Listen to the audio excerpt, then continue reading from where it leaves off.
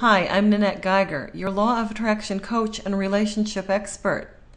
You know, there seems to be a lot of confusion these days about the Law of Attraction. I get asked questions all the time about how it actually works, in particular for relationships.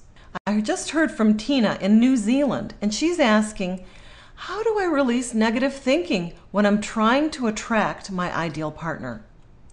Great question, because negative thinking gets in the way of all of our manifesting successes.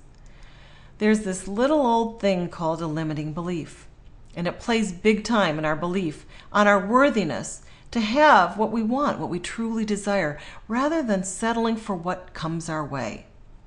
Negative thoughts are old patterns that have been ingrained in our consciousness. Actually, they operate more on the subconscious level, and we've all got them. It's just, for most of us, we don't realize that they're there and that they're actually playing into our abilities to attract. The first step is to know they're there. Then you can do something about that. And I teach you how to get clear of these negative thoughts and put them in the past for good.